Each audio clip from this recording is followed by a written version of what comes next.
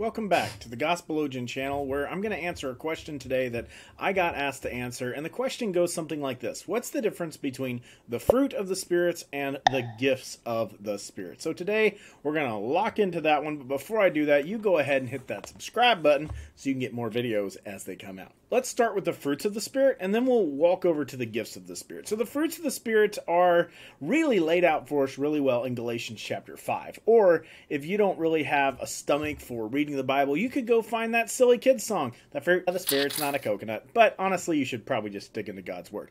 But if you think the fruit of the Spirit is a coconut, then this video is for you because it's not. So as we get into Galatians 5, it's really interesting. Most people skip straight to like verse 22. And in verse 22 of Galatians 5, Paul's, hey, love, joy, peace, patience, kindness, gentleness, goodness, faithfulness. He starts listing off all these things that are fruits of the Spirit. It's actually important that we back up and we look at a few verses right before that. So if you start up, you're going to get verse 18 of chapter 5 of Galatians.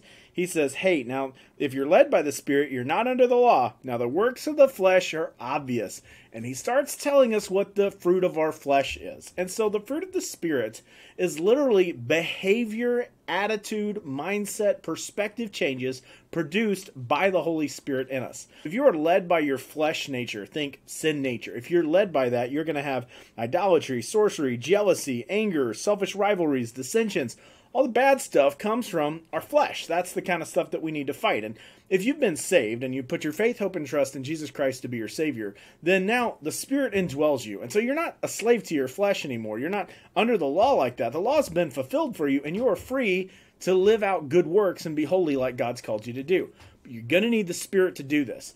That's one of the things that frustrates people, is they think the fruit of the Spirit is something that they have to manufacture. And I don't know why we skip over this, but the fruit of the Spirit is only something the Spirit can give you. So don't get frustrated yourself if you're not manifesting more. You need to lean into the Spirit more. You need to be more saturated in God's Word. It's a whole process, sanctification, walking through this thing where I become more like Christ and less like me. I like to tell people it like this. How would you chisel an elephant out of a marble block? The saying goes, you chip away everything that doesn't look like an elephant.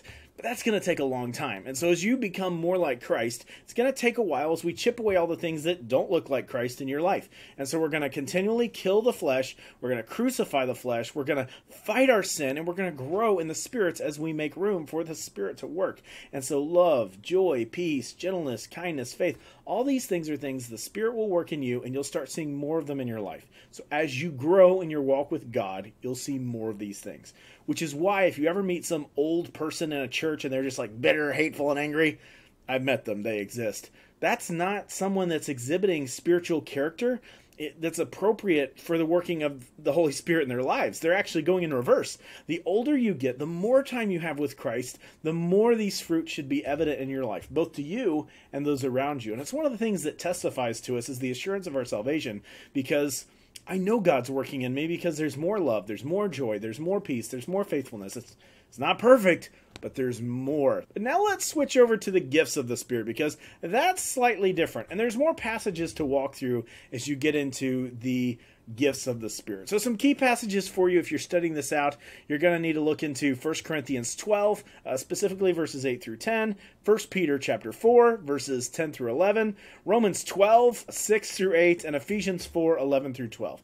Now, the gifts of the Spirit, this is really debated in Christendom. And maybe you've heard these terms like, I'm a continuationist or I'm a cessationist. And I don't know that I could really articulate either side well enough to be a good, solid defense for either one. But I'll say this, the continuous and the cessationist, you need to spend some time working on this. I'm not a cessationist. I don't believe that the gifts of the Spirit have ceased. And mainly that's because of where all we see them, and there's no specific scripture that says the gifts have ceased. However, I don't always identify with a large group in the continuationist crowd that seems to take the gifts of the Spirit, change the definitions to meet what they want, and then they practice them. For instance, tongues. A cessationist would say the gift of tongues has ceased. And I would say maybe the gift of tongues is partly me being able to proclaim the gospel in an articulate fashion. But the biblical gift of tongues was that someone spoke in a language they previously hadn't been trained in, and someone who knew that language heard the gospel in their own language. That was a biblical gift of tongues. People with no experience saying real languages they'd never heard before for the purpose of edifying the church and sharing the gospel with other people. It's not what you see nowadays many times practices tongues, where someone speaks blibber blather and they don't even know what they're saying and no one knows what they're saying. That's not biblical tongues. I think that there's some of these gifts, like the gift of healing. I don't know that God has necessarily set apart people with a specific gift of healing. If they did that and they were biblical, I don't know why they wouldn't work in a children's hospital full time.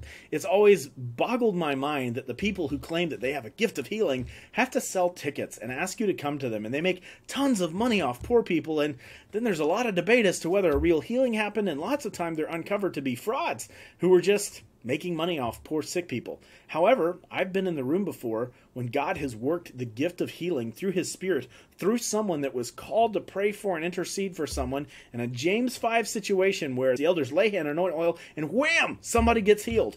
And that is really cool. And no money exchanges hands, and it's just an act of the church being the church, and this is all happening within the context of a local church.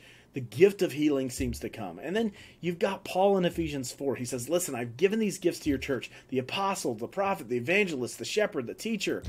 Those gifts are still active today. I think every pastor, every elder of a church needs to know, which way do I lean? How has God wired me? But when you start looking into the gifts of the Spirit, these are things where God has supernaturally equipped you through his Spirit, maybe stronger at some times than others, but the goal there is to serve the church, to edify the saints, to help reach other people with the gospel. Those are true gifts of the Spirit. The fruit of the Spirit, everybody's getting those and growing in those. But you're going to have a unique mixing of the giftings of the Spirit that he's equipped you to fit into your local body, your local group of believers, so that you can serve the church in that way. And so we are to use our gifts to serve one another and build up Christ Church. I hope this teaching is helpful for you. If it doesn't make sense, go ahead and drop a comment in the comment section below, and I'll try to answer that as I can. Or if you have a different viewpoint and you think I'm flat wrong, go ahead and tell me. That's a great place to tell me. I'll see you next time on the Gospelogian channel.